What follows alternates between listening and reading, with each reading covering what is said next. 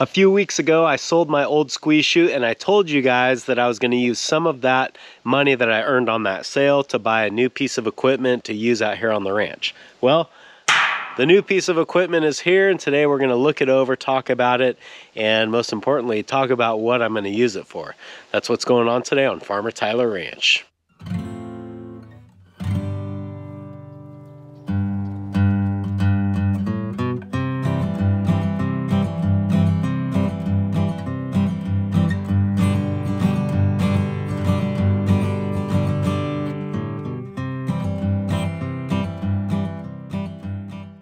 So for those of you that don't know, this is a 3-point spreader, and you can spread seed with this, fertilizer. If you live somewhere where it snows, you could spread salt on the road using this very same machine. If you shop at Tractor Supply, you can probably buy the exact same one, but it may not be branded the same as mine is. Mine has clearly been sitting out in their yard for several years.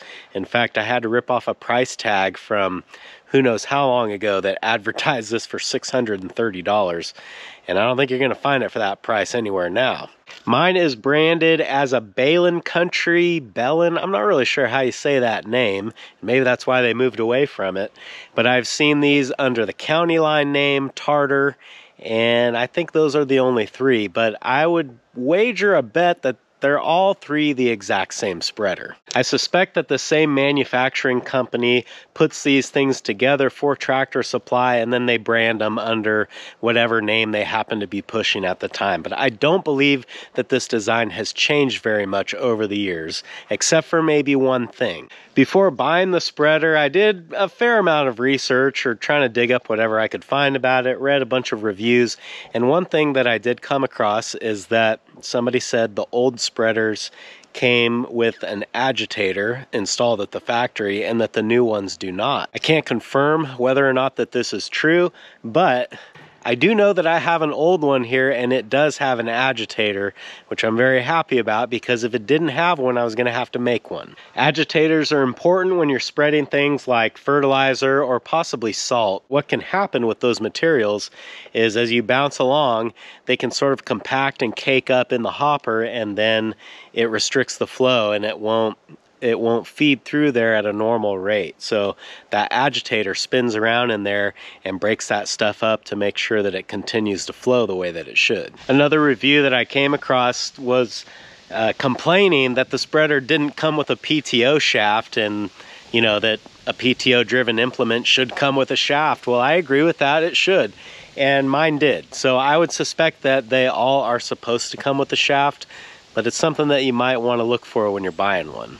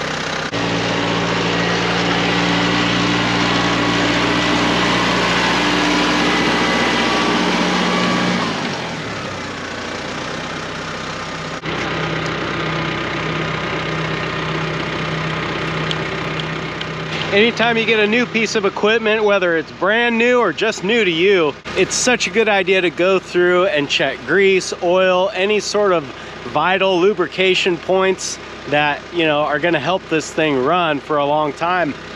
I'm reminded of the time that I got my 3-point bush hog, and the gearbox on that mower didn't have a drop of oil in it. Brand new, came from the dealership. No one said a word about putting oil in it. but for whatever reason I just decided to check, and good thing that I did. I wonder how many people run them as long as they can before something breaks and they realize that it was dry the whole time. I could see that the PTO shaft had grease in it already, but the gearbox that spins the spinning disc on the bottom of the spreader appeared to be dry, and I put about a whole tube of grease in there and I still don't see it protruding out anywhere. And I'm not really sure how much you're supposed to put in there, but I assume from the size of it, it's gonna take a little bit. So for now, what we're doing today, just kind of messing around, seeing how it all works. I think there's enough grease, but I will probably try to pump some more in there before I actually use this. So the way this thing works is really simple. You just fill the hopper up with whatever you want to spread, turn the PTO shaft on, and then you can control the rate at which you spread that item by this little gate here.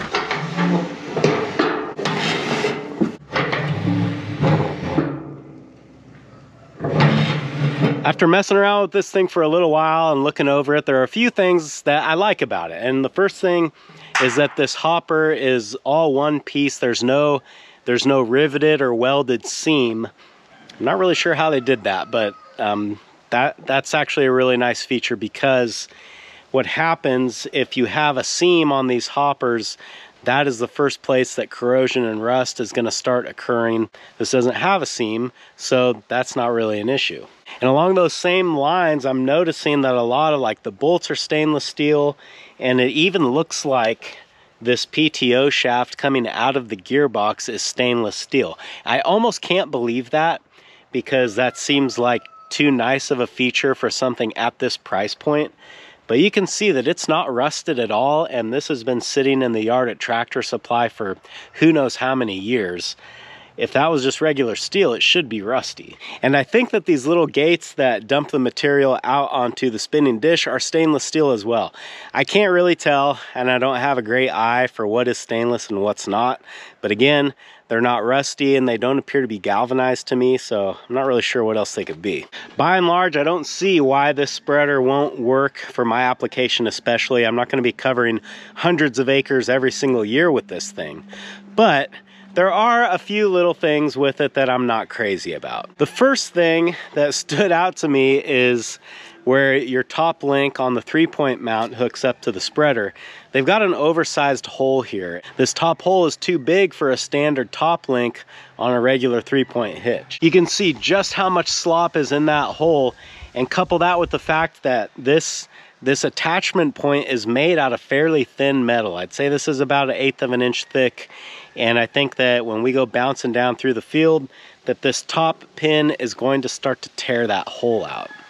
So I think before I even use this for the first time, I'm going to go ahead and drill some proper sized holes in some 1/4 or maybe even 3/8 plate and weld that on here so that I don't have to worry about that happening. This is not a huge deal for me. I've got the tools and the abilities to take care of this, but maybe not everybody does. Beyond that top link mounting point, I mean, you know, I wish that some of the metal was thicker. I wish some of the welds looked a little bit nicer, but I mean, all in all, at this price point, you can't really expect those kinds of things to be any different. The top link, on the other hand, to me, that almost seems like a manufacturing defect, like it's not supposed to even be that way, but I'm not really sure.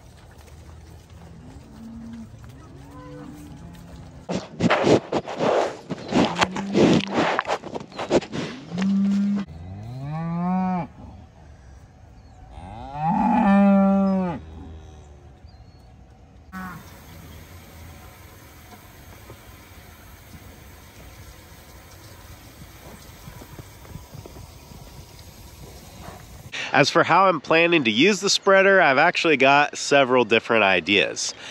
First of all, one of the things that I've noticed since moving over to a daily move graze system is that I have created a lot of high traffic areas in the pasture. While the cattle may not be on each individual paddock very long, they do have to use the same ground pretty consistently to trail to water and things like that. So what I've ended up with is some dead spots, a lot of trails out here, and it would be nice to come through with a small spreader like that and sort of replant these little areas. You can see where the cattle are walking across these irrigation levees that in a lot of them, they have made trenches that go right through, which is obviously a place where water can leak past, and that kind of defeats the whole purpose. So what I need to do this year, or definitely next year, is to re-pull these levees and fill in all of these trenches. And the way that you do that is you hit them with a ridger, which is basically it's almost like a disc, and it throws the dirt into the middle. Well, by doing that, you tear up all the grass, you tear all the roots that are in the ground right now, and while that stuff would regrow if we waited long enough, it would be nice to be able to pull the levees and then throw some new seed on top of them so that come spring, when the cattle come out here, those roots have already had a good chance to establish themselves. Of course, I could use the spreader while planting the hay field, and I may end up doing that, even though the spreader that I get from the place that I get the seed and fertilizer is quite a bit bigger. I've had some issues in the past with getting that one set up right, and then it seems like I get a different one every year, so it's kind of hard to keep consistent results. But I think if I sort of dial in my own piece of equipment, then year after year I can pretty well count on my field quality turning out the same. But the main reason why I bought the spreader is because this year I got my hands on some soil amendments from Redmond Agriculture that I'm gonna try spreading out here in the field. I'm really excited to do this because I've never seen somebody do something quite like this. What I got from Redmond is not fertilizer, as in it's not gonna make the grass grow faster and taller like a fertilizer would, but it adds soil health, it adds good minerals and nutrients to the ground, and in turn the grass takes this up, so the grass actually becomes more nutritious for the cattle. I'll get a little bit more into the science of how all this works. I'm sort of just giving you the basic nuts and bolts of it now. But basically, it makes your grass more nutritious so that the cattle don't need to eat as much of the high quality stuff. If the Dallas grass and the clover and the good stuff that I've got out here is even more nutritious, that the cattle will be more inclined to eat some of the lower quality forage, some of the lower quality weeds that I've got out here. And I might be knocking out two problems at once with this. We'll just kind of have to wait and see. So that is coming here in the next month or so. It'll take a while to really get the results, but you'll be seeing this spreader put to work out in the field before too long. Thanks for hanging out with me today, guys, and I hope I'll see you again on Farmer Tyler Ranch.